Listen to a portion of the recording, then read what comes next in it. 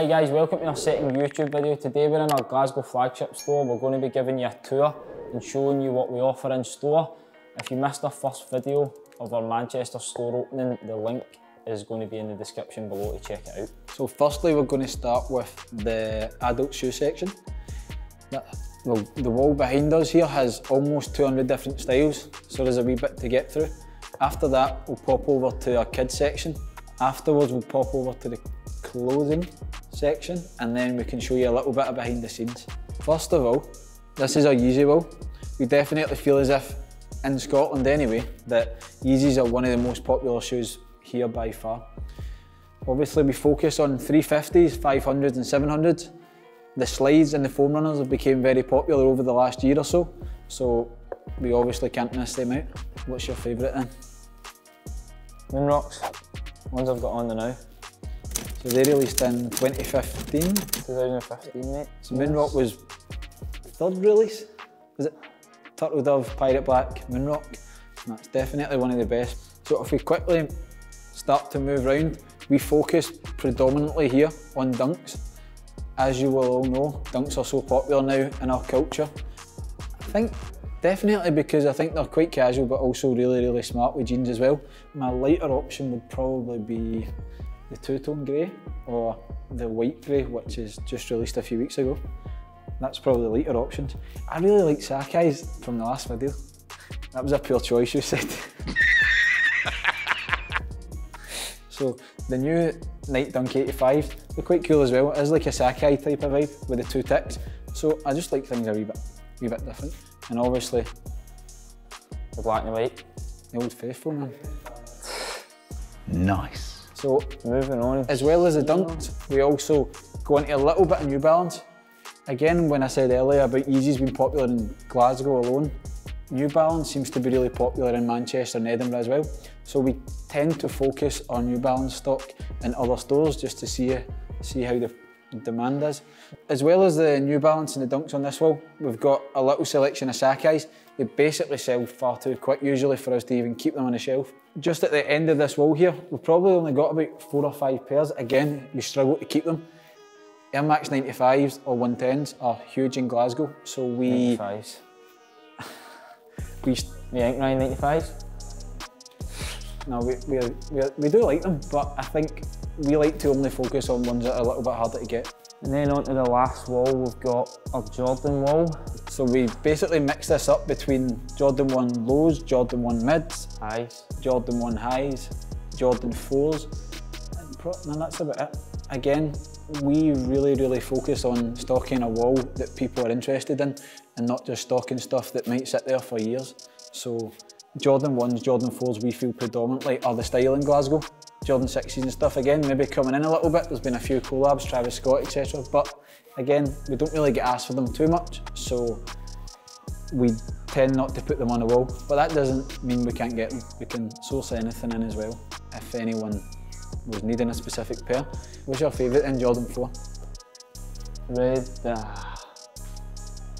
Thunders, but I don't think there's any left. But if I had to pick one on that wall the now, probably Black Canvas. I'm definitely the same. All black, can't go wrong. But again, I took a I pair don't last know, week. it's hard. Also during the week, so we were planning on doing a video of the Glasgow tour, and we were thinking how to change it up a little bit. So all through the week, this week, we were asking a few clients some questions that they would like answered from us. First question. Do you have the questions there? Right, so the first question was, and one popular question was, how did Exit start? You can go ahead with that one. I was 13 or something. So we started roughly, I think it was 2014, 2015. So I was about 17, 18. So if you don't already know, I'm also an identical twin. So when we were about 17 or 18, that was about 2014 or 2015, that the Hirachis became a huge thing again in Glasgow. And we, obviously, everybody loved them at the time. How hard they were to get at the time. And we started kind of having a little search online, couldn't find anything. The shops in Glasgow couldn't find anything. So kind of, I don't know what it was, but you started to like the feeling that you wanted something, you couldn't get it. So that chase originally made us fall in love with in terms of the exclusive shoes. I'm trying to think what was next. So Prestos. 2014, 2015, we must have been in 6th year in school, and I think we were just sitting in English in 5th year probably, and it was me, David, my twin brother, and another boy, Ben, give you a shout out because he always wants one. And I don't know what it was, we were just talking about what we would like to do after school, and somehow, I don't know, we came up with the name Exceed, and at that point in time that's when Huaraches were becoming a thing. So that was probably the beginning of starting to find exclusive shoes. In regards to like selling them, I think it was really early days, but we'd started an Instagram page, and again, never had any traction at all. And we had about 3 or 4 pairs of shoes to sell. And one of my first customers at the time was one of my best friends, Lee, and he took a pair of Prestos, and after that, we just started kind of one by one selling through different shoes that we had. Although we were still operating from the house in the garage, Joseph came in to work with us just before COVID started. So at that point in time, we'd been established in Glasgow. I'd been doing local meets for around 4 or 5 years and developing some amount of clients all over Glasgow. I was out every single night, dropping off shoes in every area of Glasgow. Might have seemed a wee bit dodgy for Mum and Dad at the time, dropping shoes off everywhere late at night, but we got there and all of our customers were brilliant with us. So that then took us into being able to create a business that was consistent but also sustainable going into COVID. We were a wee bit, would you say we were frightened or a wee bit kind of wary about it? Everybody was just so uncertain about what was going to happen, but during COVID, like online, nobody was off their phones, everybody was online shopping, and it was just like constant inquiries. Probably. So I think although we developed a local clientele throughout Glasgow, COVID allowed us to boost ourselves online, with a lot of people shopping online a bit more, looking at Instagram all day. We came up with the plan of opening a shop just probably about a year into COVID. It just took ages obviously to look for like a space that was going to work. The amount of units that we'd viewed to try and find what we wanted to do with it was insane. But I think we definitely had a strong idea in our head that we wanted a space big enough to create an experience in store, but also at the same time, given that we were a small business at the time, not take something on that would be unrealistic and probably hard to sustain, given things didn't go to plan coming out of COVID. But thankfully, through a lot of hard work and a little bit of luck as well, that we've managed to get the Glasgow store open. We actually, year anniversary last week, 20th of November we opened last year. And now, a year later, we've got 3 shops. Right, so now we're going to be heading over to the kids section. It's a major walk. We've got over, I don't know, what would you say, 40 to 50 different styles. Obviously with the kids stuff, there's a few different. Which people think that we're lying to them every day that they come in, but the kids Yeezys are actually harder to get than the adult Yeezys, and they're also more expensive. So in terms of the models on the wall, we've just got a bit of everything, to be honest, ranging from Jordan 4s, Yeezys, Jordan 1s, highs. In terms of popularity with the kids, everybody's into a little bit of everything for the wee ones. A lot of people love the Yeezys, but at the same time, they can be a wee bit expensive. The Jordans offer a kind of cheaper, Jordans or Dunks offer a cheaper alternative. And the kids, obviously, when it comes round to summer, all the foam runners are perfect. So, second question, it's a more that question, was plans for the future? Everybody wants to know what's the... I think obviously over the last year, we never thought we'd probably be in the position we are now. Everything's moved a bit quick, but it's been good. It's good to push yourself as well. Coming into January time, I think everybody will sit down and we can assess what's going to happen next. Obviously, we do have big plans for next year that are a little bit of a secret just now, but soon. Nah, a few weeks, yeah. But I think we just want to be able to, going into next year, increase the offering for everybody that's coming in, so ultimately they're getting the best experience possible. Definitely. And there's millions of different stuff that they can choose from. Obviously within the shop, we offer a huge range of shoes. The clothing side of it, that we're going into in a little bit, we know that we can offer a little bit more. We have everything that we need to have at the minute, but I think going forward, there's huge potential for a level up in clothing. You want to jump over? Aye. In terms of clothing, obviously we've just got different kind of bits and bobs. So we focus on, well, predominantly right now. Do you want to? No, let's keep going. Essentials. Keeping it? Are you keeping it? Essentials hoodies, man.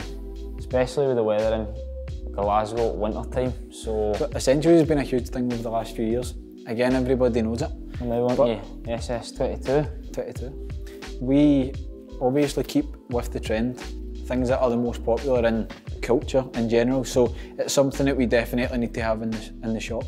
If we move up a wee bit, we also focus on Drew House. The blues and stuff work a wee bit better in Scotland, but the lighter t-shirts, which Drew is best known for, probably a little bit summery in it. Well, of course. Plus a lot of the kind of rare drop ones like that one there. Ice cream truck. It's nice, I've got that one as well. Nightmare to find. Nightmare. So as well as the Drew, we've also, well, that's one of Travis Scott Fragment hoodies, which is nice. Again, not a lot of people seen it, but when it's on, pops. He's weird for that one.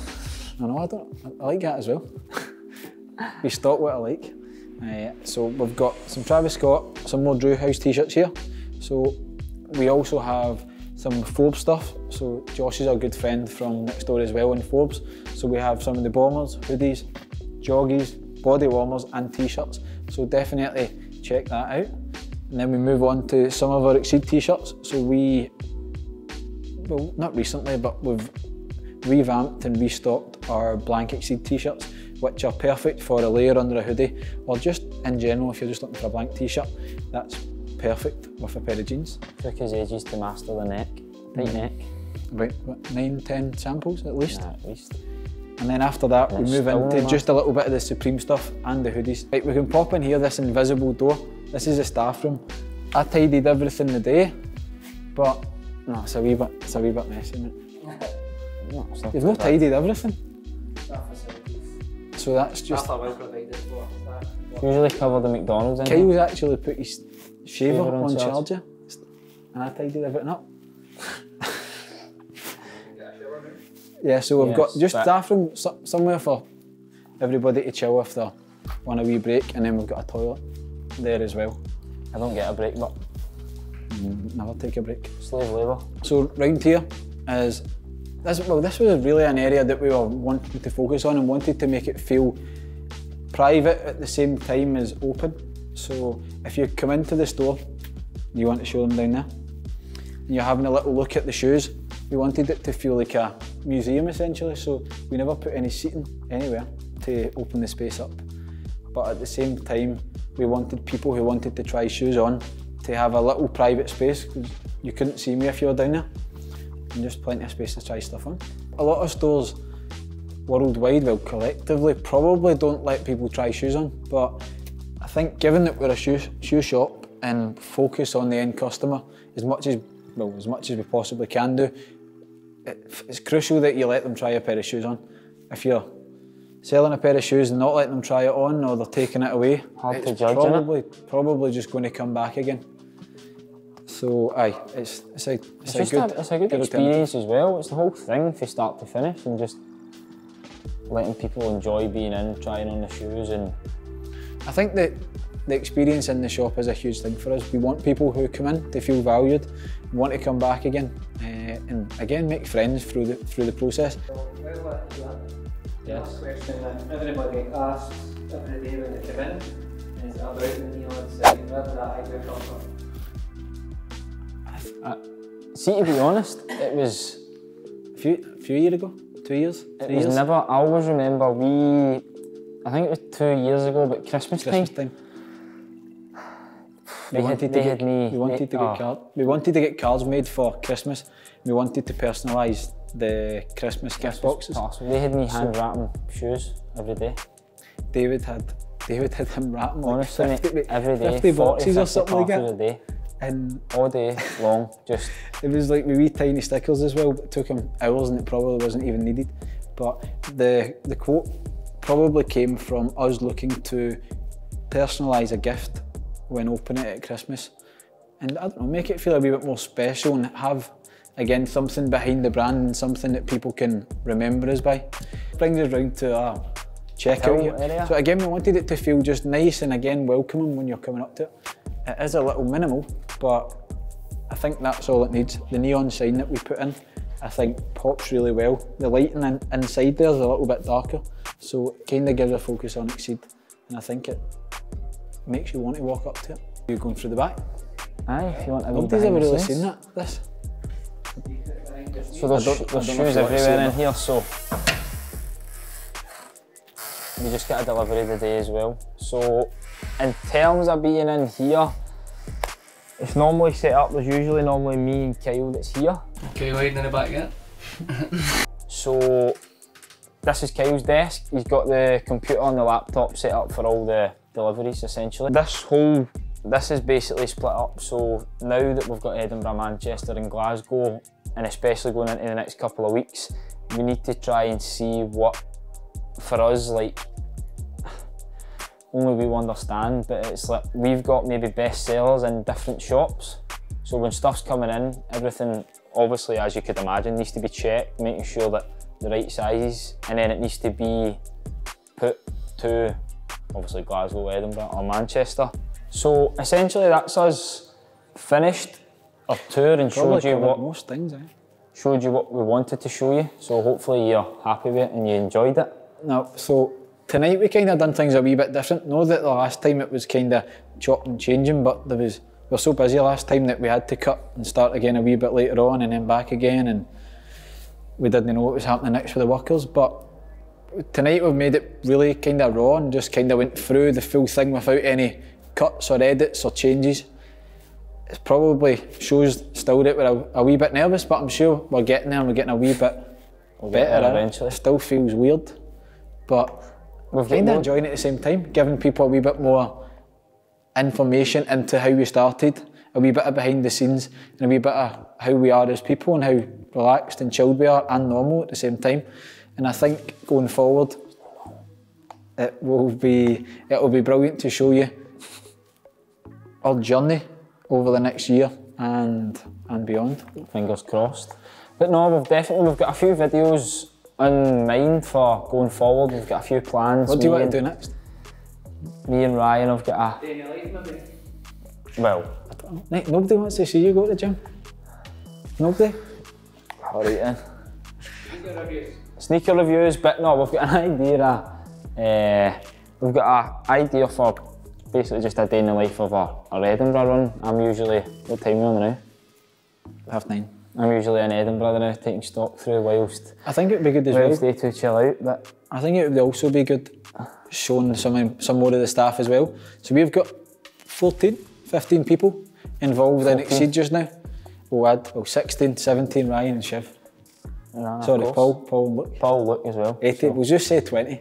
So there's a lot of people involved in this and a lot of people behind the scenes that make everything happen, which we really appreciate. Definitely.